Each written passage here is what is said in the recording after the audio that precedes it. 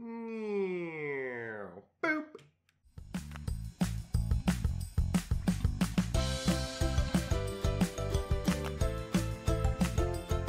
Hey. Welcome back to another video from Slide Cow. My name is Yo-Yo, and yep, time to make your slides amazing again. First of all, I want to apologize if I sound a bit weird. I've been sick all week and this cold just refuses to let go. But anyway, this week we're talking objectives. The objective slide is pretty much in every other PowerPoint presentation. Sadly though, a lot of them just don't have that wow factor. They tend to just look so bland, so dull. Guess what? We're gonna change all of that. Look, we know objectives are important, but the real question is, why are they so important in PowerPoint?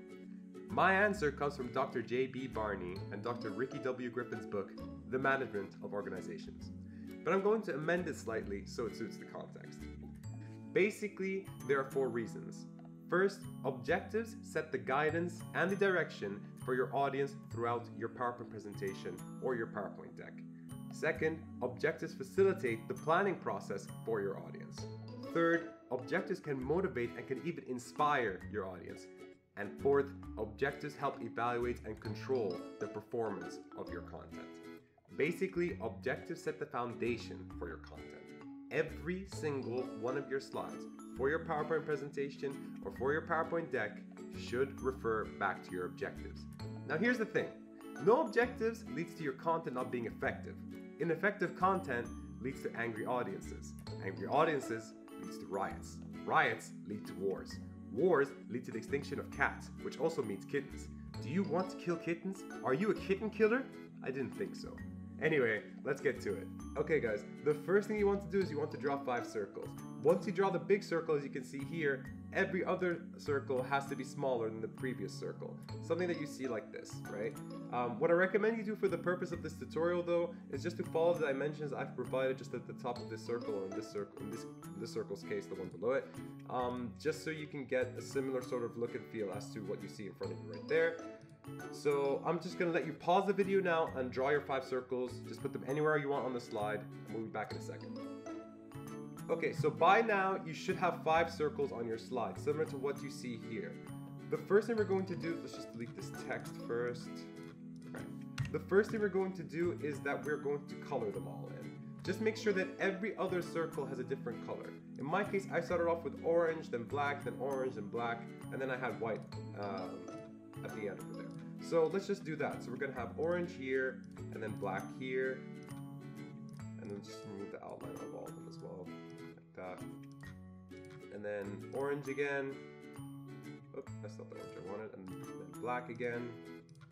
And then let's just leave that one orange for now so we can see it on the slide canvas.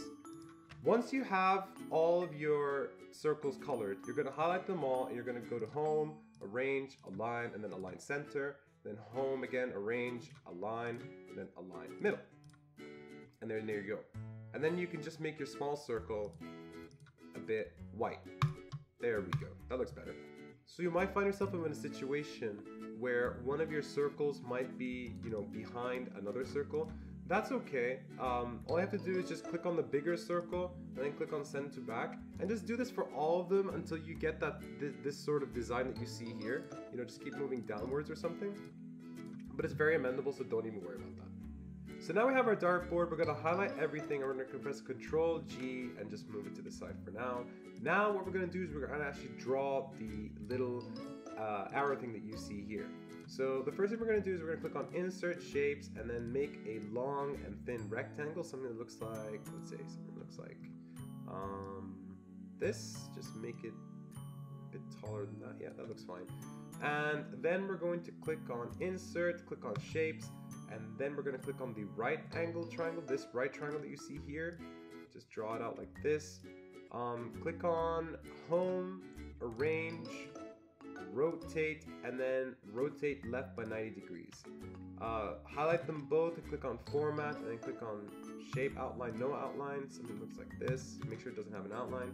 And then just place that little triangle just above the little rectangle you see there until you get something that looks like this. right? Once you're happy with how it looks, just highlight both of them and then click on Format, Merge Shapes, and then Union. Now it's just one shape, right? Okay, so cool. Now you have half an arrow.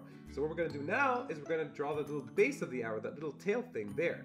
So what we're going to do is we're going to click on Insert, Shapes, and we're going to pick the parallelogram and make something that looks like this. Just move the yellow circle thing that you see here to the right to change the angles just a bit. So that looks fine. And if you want a little curved thing that you see that I have here, do you see how all my corners are pretty, like, you know, pretty straight, pretty rugged, and pretty raw, except for this curved one there? Just click on Format, click on Edit Shape, and then click on Edit Points. In between the bottom left point that you see here and the top left point, you're going to right click and then click on Add Point. And you're going to do the same for the top left point and the top right point, and click on Add a Point over there. Just right click and then click on Add Point. So the top left point now, highlight your cursor over it and then click on Smooth Point. Move that point downwards here until you get a curve effect that you're satisfied with. So I'm pretty satisfied with how that looks there. I'm just going to make this a bit smaller like you see here. And yeah, that looks okay. Let's just change the color of that and make sure it doesn't have an outline. Okay, so I'm going to put that tail on my arrow. Note, I'm not putting it, you know, stuck to my rectangle. I'm literally overlaying it. I'm doing something that looks like this. Just keep note of that. Alright, so there we go. Now we have half an arrow. So we're going to highlight everything. We're going to press Control G to group them up. We're gonna copy and paste it, and we're going to go to make a duplicate. We're gonna go to Home, we're gonna go to Arrange, and then we're going to go to Rotate, and then flip vertical. And then that way you have the other half of the arrow. So you might be asking, why the hell did we have to do that if you could just done that, you know, with just two shapes? Well, let me tell you, my good friend. Let me tell you, my good sir. The truth is, guys, design comes down to technique, and it's the little details that count. Here, what you see is that there's a bit of shading, right? So you have a dark gray and a light gray, and that's exactly what we're trying to achieve with this one. So we're gonna click on the bottom part, and we're gonna pick the darkest gray that we can find by going to Format, Shape Fill, and clicking on this dark gray color here, right?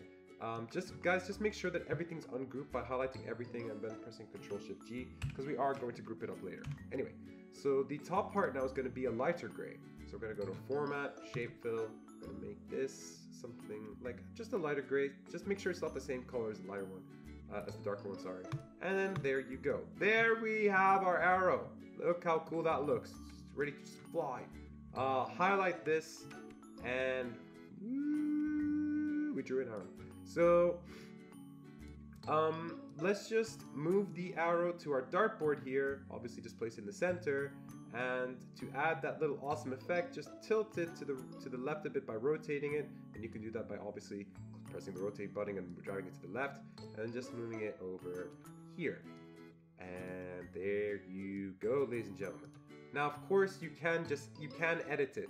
So if, for example, I find this is just too huge, I'm just going to make sure that it's straight now. Yeah, just make sure it's straight so you can easily change the size. Hold Shift and move it to the right to make it smaller. I'll obviously move it to the left to make it bigger. And the reason why we're holding Shift is to maintain the aspect ratio so that we don't make our thing look like this, right? So hold Shift, and I'm just going to make mine a bit smaller like so. And we're going to rotate it upwards like this. And yeah, that looks okay. Yeah, that looks fine. That looks okay. There you go. Okay, so now we have our image and it looks awesome. So what we're gonna do now is we're just gonna highlight everything like so, and press Control G. And if you want to make it a bit bigger, like I think mine could be a bit bigger, just hold Shift like I told you before and just move it outwards like this. Let's just move that to the right. That looks pretty cool, I think. Yeah, that looks pretty cool. So what's left is to actually put the objectives, and the objectives are going to be on the right portion of the slide, which you see right over, whoops, just screwed that up, right over there. So the first thing we're going to do is we're going to add a text box, and to do that we're just going to click on insert and then text box, as you can see over here. I'm just going to fill this out randomly, so just be awesome at things, and then underneath it we just go like blah blah blah blah blah blah. Just copy paste that all over. Change the font size to 13. Make this Pantone Black Cat's favorite font in the world, and we're just gonna do that and just make sure that everything is justified. Okay, so I did 3 things there, and I think it's important for you guys to follow the same sort of principles that I did in your future PowerPoint decks or your future PowerPoint presentations, just to be a better professional at whatever it is that you do. The first thing I did was that I added a title to my objective, as you can see here. The be awesome at things, that's not an objective. An objective is usually following the SMART criteria. SMART being the first one specific, then measurable, assignable, realistic, and then time related. So the title that I did here was just to summarize that. And the reason why I did that is because it allows my audience to sort of see where I'm going with my objectives. So they can just refer back to it easier. Talking about referring back to it easier, I also numbered it, okay? And the reason why is because if you, let's say you're at slide 11 or slide 13, they can always say something like going back to objective 2 or going back to objective 4. It allows them to sort of be comfortable with the fact that you're going the extra mile to sort of, make things easy for them, making it easier for them to follow along. And that's what you should always be aiming for. So the third thing I did was I added the objective here. This objective, the blah blah blah that you see here, should follow the SMART criteria. It should be specific, it should be measurable, it should be assignable, it should be realistic, and it should be time related every single time. Alright? So now that we have that out of the way, we can continue with the design protocol. Okay, so now what I'm going to do is I'm going to click here and press backspace and press 1 dot. And the reason why is because I want to disable automatic numbering. The reason for that is because we're going to be using the same text box multiple times for different objectives, right? And you don't want to make your head hurt because of the automatic numbering always being 1 all across the board. Let's just move this to the right just a bit, like this, just make it a bit smaller. And now we're going to add an icon. Now, icons are great, as you know, to reflect what your text means, and it's a visual component to your text. Just be sure to always pick an icon that reflects the text itself. I know here I have big graded things and it's a speech bubble. That's what you should not do. You should always just try and find that one icon that reflects your text no matter what. And you might be asking, how do I get icons like these on my PowerPoint slides? I've been looking for so long. Don't worry, we covered a video on that you can see right over there. It is fantastic. It is basically our best video to date. You know, it'll teach you everything you need to know when it comes down to icon design and bringing in icons into your PowerPoint slide. So just to save time, I'm just going to click on these icons over here, and I'm just going to bring them into our slide and just move them away for now. Let's just take this icon here and just move it just so it's next to our little text box. Just to make sure it's all perfectly aligned, click on the icon, click on the text box, click on arrange, click on align, and click on align, align middle. There you go. So now highlight the text box and highlight the icon, press on Ctrl G, press Ctrl Shift, and drag them downwards like so. And the reason why is we're making placeholders for the other stuff. Highlight all your text boxes that you see now and press on arrange, align, and distribute vertically, like you can see there. Cool. All right. So when you're done with that, just highlight them all again and press Ctrl Shift G to ungroup them. Delete the other 3 icons that you see there, and then just move the icons that you like to see. Once you know it's all aligned and stuff, like I'm about to do right here. That. Just make sure everything's straight. Click on all your icons, click on arrange, align, and click on align center. Let's move it to the left. And then there you go. So now you can just use this as a placeholder to just like, for whatever you want. So I'm just putting this, and number 3 is, be a cow, I guess, question mark. And number 4 is be happy.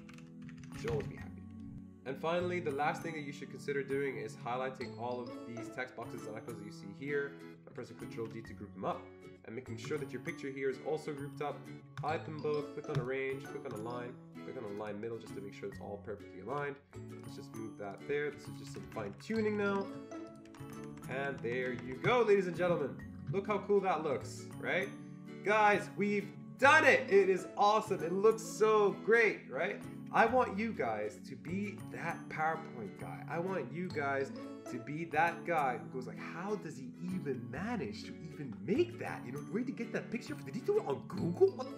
What's going on here? It is awesome teaching you guys. We truly love you guys.